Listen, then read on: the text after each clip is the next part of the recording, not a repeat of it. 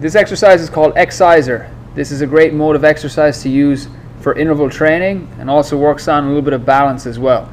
So slowly step onto the X-iser. In this case, Carson's going to use his right foot first.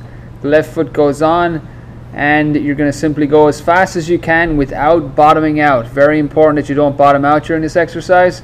The arms move the same way they would move as if you were running, and go as fast as you can for the prescribed amount of time. That exercise is called X-iser.